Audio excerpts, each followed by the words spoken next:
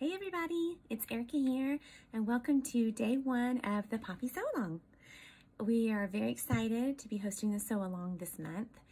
This month you're going to get Jessica and myself, so we'll be on there a little bit together and then we'll also be taking turns. We're both going to be sewing a poppy, so we'll both be available to help with questions along the way, and we're just really excited to sew and to see what you girls come up with, because you always make the most amazing things. So we're really pumped. So today is day one, always the easiest day, which is why I volunteered to help out today. No, but seriously, today's a fun day because we get to cut out our pattern pieces and we get to pick our fabrics and cut out our fabric and get ready to start everything. So I'm going to share with you my fabrics that I'm using.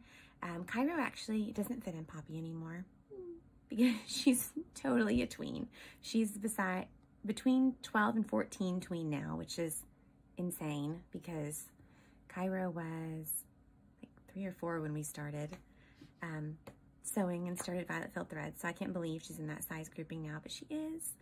So I can't sew Poppy for Cairo, but thankfully I have nieces, and one of my nieces, Lola, is only 8, and so I'm going to be sewing my Poppy for Lola. So I'll show you what I have picked out. Also, I want to talk to you about the placket. Do you or do you not need it? Maybe some reasons why you might want it, or you might want to leave it out.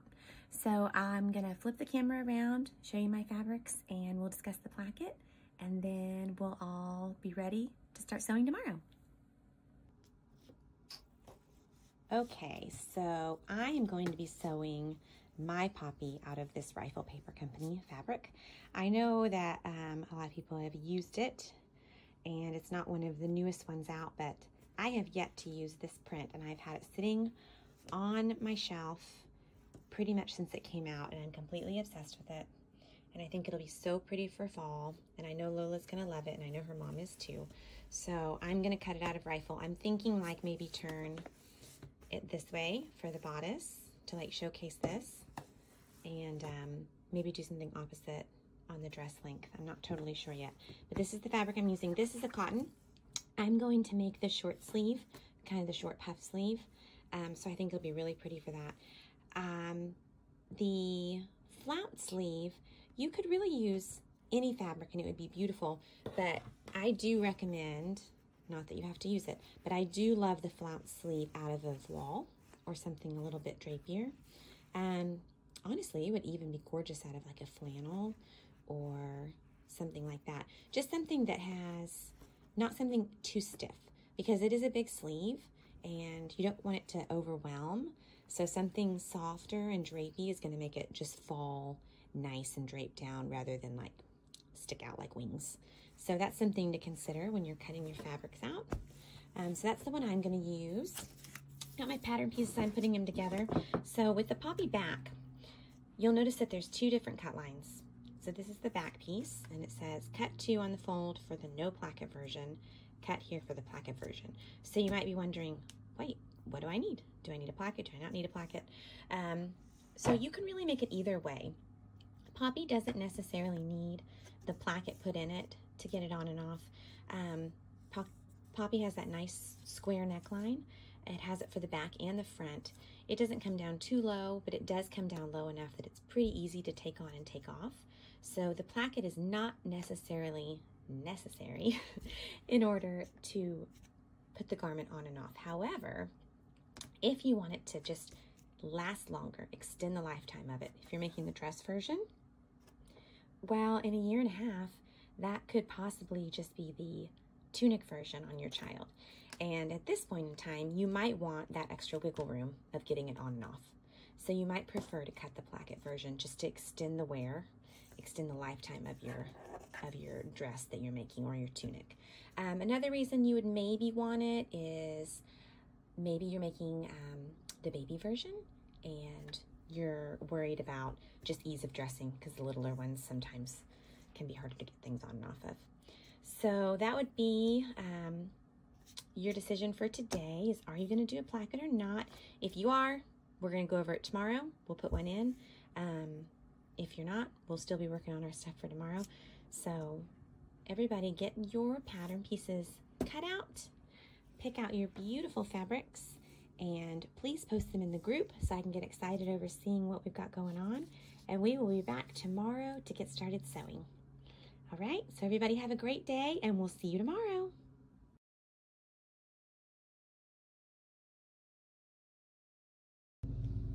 Hey everybody, welcome to day 2 of the Poppy Sew Along. It's Erica here.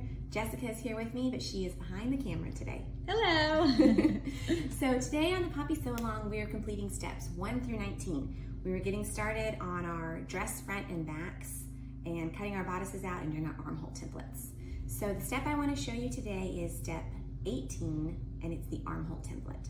So the supplies that you're going to need to work on your armhole template, if you have a mat, it doesn't necessarily have to be this big, but if you do have a cutting mat, that can be really helpful because you have the grid lines on it that you can follow.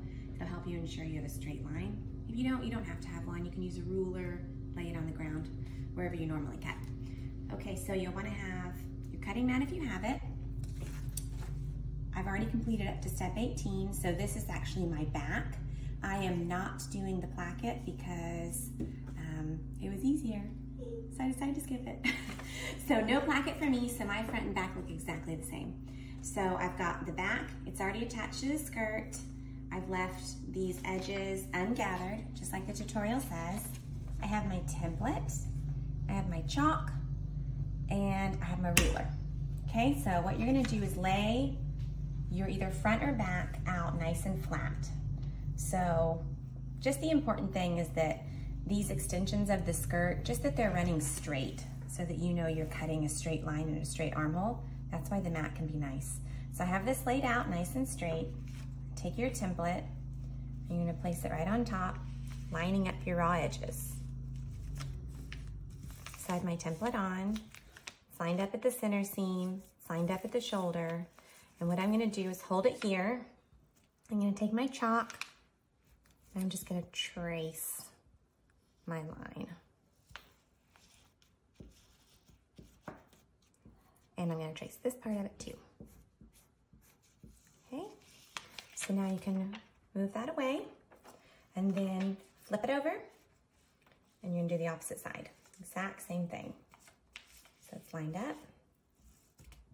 Trace. Make sure your skirt's straight. Yeah, oh, Jessica got me. Make sure your skirt's straight. Thank you. Okay, so my skirt's straight. Now I'm gonna trace. It's hard to trace. Okay, trace your little edge. All right, so now, so you can see I've got my armholes traced in. So now I'm gonna use my ruler. This is the armhole, it goes down about 1/2 inch, so this is where it's gonna get caught in the seam allowance. So from this, the edge of my chalk mark, I'm gonna take my ruler and I'm gonna angle it all the way to the bottom edge of the skirt. Right here, chalk, angled to the bottom edge. And I'm gonna take this chalk and follow my ruler.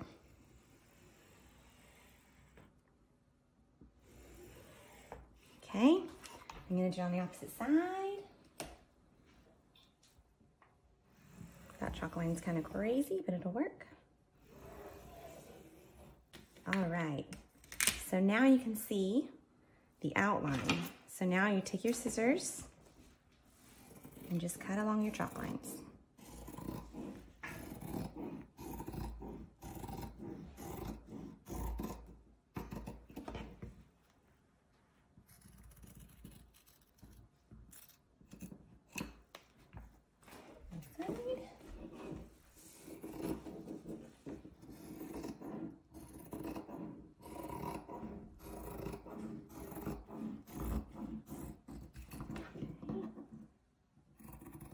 Was the good one.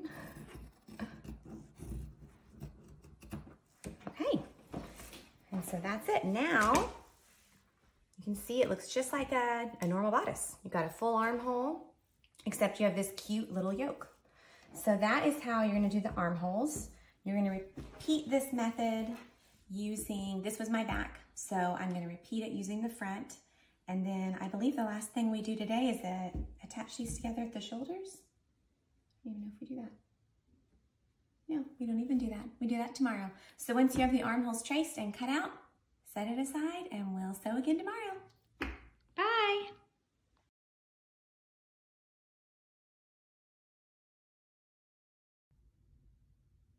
Hey everyone, welcome to day 3 of the Poppy Sew Along. Today everyone should be completing steps 20 through 37. We're going to be finishing up our bodices and closing the side seams. So it's Erica here. This is my Poppy. I just got back from the gym, so I'm not going to be flipping the camera around today because it's not looking good on this side of the camera. So I'm going to stick with Poppy. But I've got my Poppy laid out in front of me. This is the bodice I was working on yesterday. Got it attached at the side seams. Got my pins ready to go. And I have my lining pieces. So this is my bodice lining. As you can see, since I don't have the placket, mine's one piece. In the next step, what you're going to be doing is you're going to be ironing these ends up 1/2 inch. And the reason we're ironing them up is because we've lost 1/2 inch in this seam allowance. So once we've sewn this lining onto this bodice and we flip it, we're going to want those seams to actually match up. So we want to take care when we iron up our 1/2 inch on each side that we're being accurate with our measurements. I know for myself anyway, sometimes I'm kind of a wild ironer and I'll just kind of guess, but when I'm doing something like this, I like to be a little bit more accurate. So I don't know if you guys have seen one of these tools before, but this is by Clover and it's the Perfect Press and it's pretty cool. It's called the Hot Hammer. I have one that's open, but I wanted to show you it in the package in case you wanted to check one out. But it's really cool because you can actually layer your fabric right on top of the ruler and it has marked on it 1/2 inch, 1 inch, and then you can fold the fabric up and you can steam it and it doesn't affect the ruler like a plastic ruler, you know, would melt. But it's really awesome when you need an accurate measurement. So if you don't have one of these, you should get one. I know they're on Amazon. I'm not sure if they have them at Joann's, but I really like it. It's cool. So I'm going to go ahead and pin this onto my bodice and then I'll be right back. Okay, girls, so I've got my lining pinned onto my bodice and again, I didn't use the placket, so mine's an exact square. If you use the placket, then yours would have a split and you would be sewing up and then around. But I'm just going to be sewing around. It's important when you're sewing around a square bodice that you sew 1/2 inch on your seam allowance and then cut over and sew 1/2 inch so you have a nice square. If you accidentally miss and if you're not using 1/2 inch and you stop short and then you go over, you're going to end up having your square that's off center, and so your corners aren't going to line up as nicely. So be careful when you sew this and use exactly 1/2 inch seam allowance. So I'm going to go sew mine and then I'll come back and I'll show you how to trim it and how to snip into the corners. Right back. All right, ladies, I have got my lining sewn on. And as you can see, I've trimmed it all the way around. So I love to trim with pinking shears, especially around necklines, armholes, anything like that, because I feel like it makes it turn a little smoother. But we are sewing a rectangle, right? So we've got all these corners. If you were to try to turn this now, even though I've trimmed with pinking shears, if I were to try to turn this and iron it, it's not going to work. I'm going to have this pinch in my fabric. See how the fabric doesn't want to turn? And that's because this fabric is blocking this corner from being able to turn. So this is where we say snip into the corners. If you see on this one, I've actually taken my scissors, even though I trim with pinking shears, and I snipped really close to my thread line. I mean, you could even go the tiniest bit closer, but don't cut through your thread because there's nothing more depressing than that. But what you need to do is in all 4 of those corners, you need to snip the corner out. You don't have to take a chunk out or anything. You just have to cut into it and get close to your thread without going through it. And now what you've done is you've allowed this fabric to be able to turn back this way and turn down this way, and that corner is able to lay down nicely when on this side it was bubbling up. So make sure you trim your edges and you snip into your corners before you flip it. And then ironing is always important in sewing, but especially when you're sewing with shapes like this. Anytime you're doing scallops or you're doing necklines, if you're doing anything that's rectangled or squared, using steam and steaming it in is really going to give you a great finished product. It's going to take it from looking homemade to store-bought. So make sure you've got water in your iron, flip these linings and give them a good steam. And I can't wait to see everybody's day 3 in the album, and I will talk to you girls tomorrow.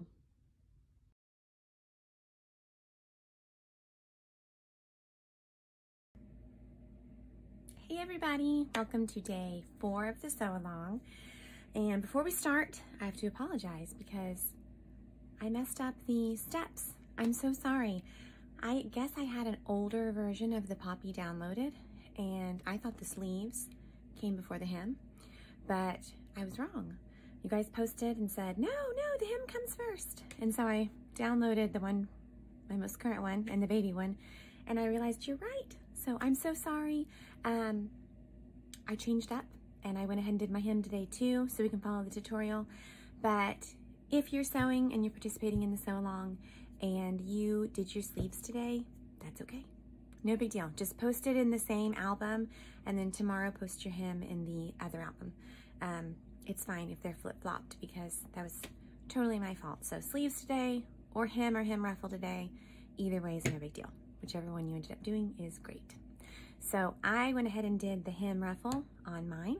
So I'm gonna flip the camera around and show you my ruffle and show you just one small thing that can make life a lot better when you're ruffling a ruffle this big. All right, girls, so this is my Poppy I've been working on. It's a little hard to tell what's going on because I've got it laid out, but this is my bottom hem, and I've hemmed it up, so it's good to go. And now I've got my ruffle that I'm adding on. So I don't know who all's doing the ruffle, but if you are doing the ruffle, you're probably like me, and your fingertips are a little bit sore right now from pulling all of this all the way around this ruffle because it's a really big ruffle. Ruffles are always just time consuming. Sometimes I'll skip them and do like flat panels or something different if I'm in a hurry, but when I do take the time to do the ruffle, it's so beautiful, and I never regret it once it's done. I just have to, you know, mentally be there. But today I did the ruffle, and I'm already in love with it. So what I wanted to tell you that can help make your ruffle easier, I know there's tons of ruffling tips. Some people use their serger to ruffle. Some people have a ruffling foot that they really like. Some people do their gathering threads with dental floss. There's a million different ways, but I'm going to show you what I do. It's pretty standard to what we say in our tutorial, but I just want to show it to you on my sample. So this is my ruffle itself. I've already got it partially pinned on, but I like to gather a ruffle, anything with this size. I use two gathering rows for sure. So my top one is 1/8 inch down, and my second row down is a little over 3/8 inch down. I like that spacing because when I sew this on, I'm going to sew right in between these ruffle rows. I'm going to sew right in between my gathering rows, I'm sorry. That'll be my permanent stitch. And then since this is on the outside of the fabric, I'm definitely going to take my gathering stitches out at the end. Because if not, I'm going to have 3 rows of thread along here, and I don't really want that because there's no point in them being there. I'll admit sometimes when I'm doing a bodice and the ruffling is on the inside seam, the gathering stitches, if it's not visible, I'll sometimes just leave it in there. I won't pop it out. But when it's visible, I definitely would pop it out. So I've got my 2 rows. I've started pinning here at my side seam. So what you're going to want to do to make this as painless as possible is once you have your ruffle created and you've sewn your gathering stitches in, but you have not pulled it at all yet, go ahead and mark it in quarters. So you're going to mark your side seams with the pins, or you'll probably have side seams, but this has multiple seams. So maybe mark your side seams with pins, and then mark the front center and the back center with pins. So you're going to pin it in those 4 spots. So your flat ruffle is going to have these 4 pins in it. Then as you pull and as you ruffle, you're going to leave your pins in. So you have to just be a little careful, keep the little heads down so you don't accidentally pull them out if you're pulling your gather threads, but keep them in, and the ruffles go right past them. And then now what you're doing is you're creating sections.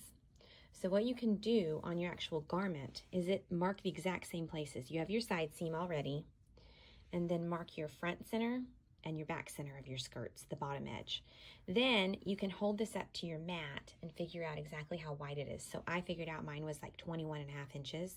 So I knew when I was gathering my ruffle that each of my quartered sections were gonna have to be about 21.5 inches. So then when you go to lay it on top of it, you can lay it on, it's now already started pinning, and your pins are gonna essentially match up. So you have it pinned, and now you know this section is totally equivalent to how much skirt you have. What this is gonna do is it's gonna give you an even ruffle all the way around. If you don't do this, you don't have to, but it might be more ruffled in the front or in the back. The front right side might be slightly more gathered than the front left side, just because it's hard to visually tell exactly how to make your ruffle equivalent. But if you just put the pin markers in, it just makes for easy matching up. It's less intimidating to me because I'm just doing a section at a time with this massive ruffle. So that's what I recommend. And then the way we're pinning this on is we're pinning it directly over the hem that we've made. So you're gonna take this and you're gonna overlap it to where there's about 1/2 inch overlapped. And then you're gonna pin it right through there. And you're gonna keep pinning all the way around until you have the whole thing pinned on. And then, like I said, I'm gonna sew right in between these two thread lines, all the way around, making sure that nothing's gathering or getting caught underneath. There's no pinches in my fabric. And then I'll pop these threads out and my ruffle hem will be done. And then tomorrow we can do the sleeves that I'm apparently so excited about. I wanted to move them up a day. I'll see you ladies tomorrow. Don't forget to put your pictures in the album.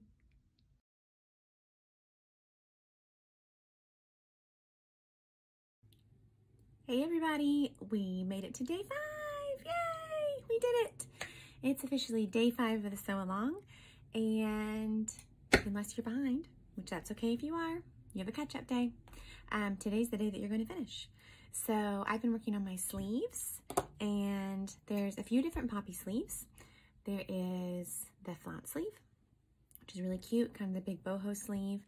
And then there is the little puff gathered sleeve. And then when we did the update, we also added in a ruffle sleeve, which is really cute. So I did the puff sleeve because I think that my sister-in-law would really like it since I'm making this dress for my niece. And I think it really balances the ruffle on the bottom, just giving it that little baby doll look. So I've been working on my sleeve, and I want to show you, after the ruffle is attached to the sleeve, how to attach it to the sleeve. So I'm going to flip around and we'll look at my sleeve. Okay guys, so this is my sleeve, and here's my main sleeve, and here is my sleeve cuff, and I've got my ruffle attached. So what I've already done, as you can see, is this is my 2 sleeve cuff pieces.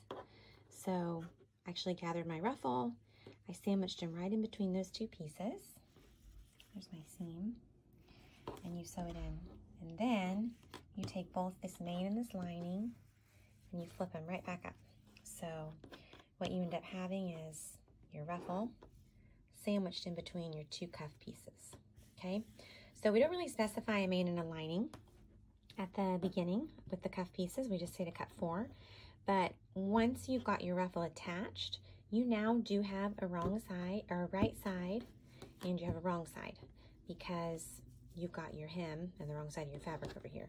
So once you've established your right side and your wrong side, the next step we're going to be doing is actually ironing up one of these cuffs, one of these sleeve cuffs. So what you're going to do is the one you want to iron is the one that is actually now kind of considered your lining or the wrong side. So the one that's on the wrong side of the ruffle. So you're going to take that sleeve cuff, and you're going to take this finished edge and iron it down 1/2 inch. So what that's done now is on this side, you've created a finished edge.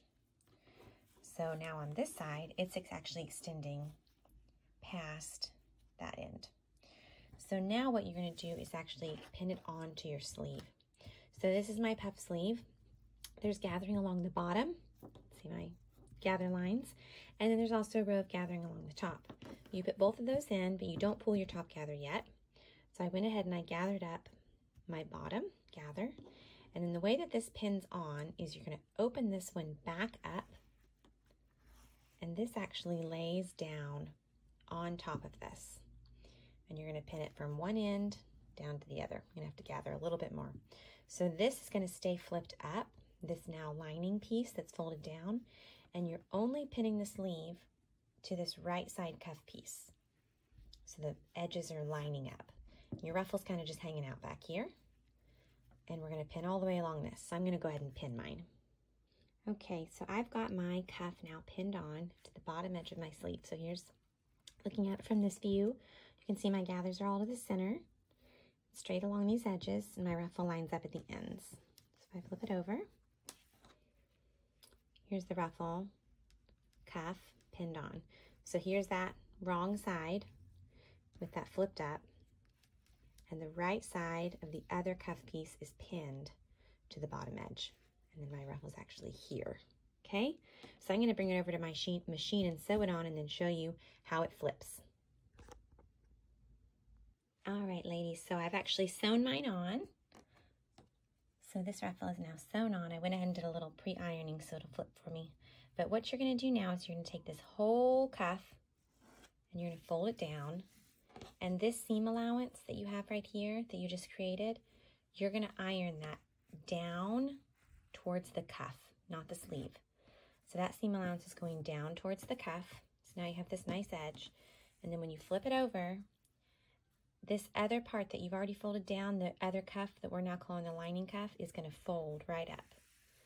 So what that's doing is it's folding right over that seam allowance that you just made. So now, once you get this sewn on, you can pin if you want.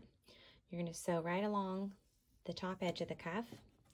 I like to sew on the front side so that it looks, I can make sure it's super straight on the front. So I'm going to sew right along here. And that's going to catch my little lining cuff on the other side. And then I'm also going to sew right along here just to give it that second stitch line. And also that's going to do a little top stitching to hold my ruffle in.